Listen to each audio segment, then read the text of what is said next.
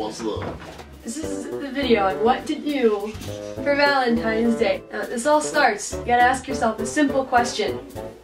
Do I have a Valentine? If the answer is yes, you're on the right track. If you said no, then your step one is finding a Valentine. Some people would go so far as to ask someone to be their Valentine. It's the wrong approach. Really? What you do is you kidnap someone. Oh shit. And you keep them in your basement. And then when they think that all hope is lost and that they're gonna die in this basement, surprise, they get flowers and candy. You're foolproof. Which brings you to step two. What do you do? Once you have a Valentine. Once you have a Valentine. Valentine's Day is a corporate scam. So what do? Buy into it. You buy into it.